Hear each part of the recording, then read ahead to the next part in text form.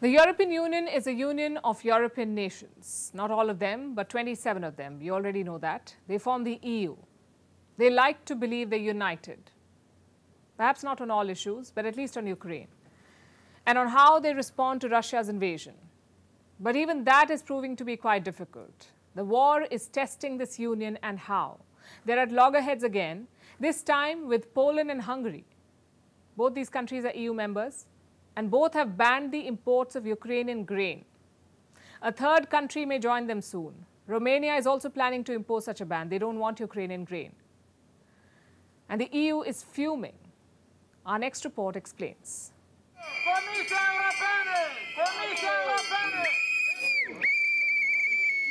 These were the scenes that played out on the roads of Romania earlier this month. These people are farmers. They're protesting against the import of Ukrainian grains. It's flooding markets in Eastern Europe. There's an excess supply of grain courtesy Ukraine, and it has led to a fall in prices. Local farmers are upset. Their earnings have nosedived. What makes it more difficult for them is the fact that Ukrainian grain is cheaper. I know our Ukrainian colleagues also need to sell, but it is unfair competition, however. It's the same story in Poland and Hungary. They decided to take matters into their own hands. They have banned the imports of Ukrainian grain to protect their own farmers. Hungary said it was following Poland's lead and restricting the import of Ukrainian grain. It blamed the absence of meaningful EU measures for its decision. What measures is Hungary talking about? Well, last month, the prime ministers of Poland, Hungary, Romania, Bulgaria and Slovakia approached the EU. They wanted the union to stop the influx of Ukrainian grain into Europe and also reinstate tariffs. The tariffs were removed last year after Russia invaded Ukraine.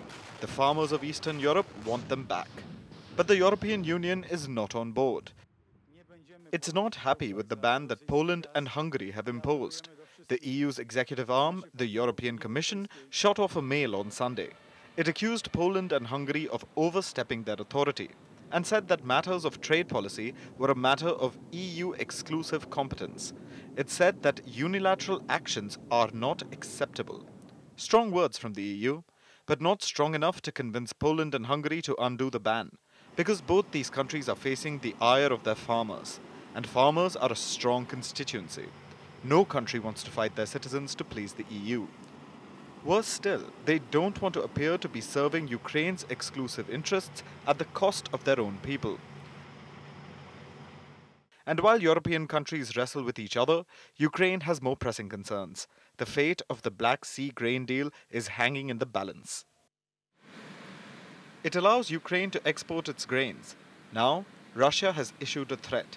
Unless its demands are met, it won't honor the grain deal. The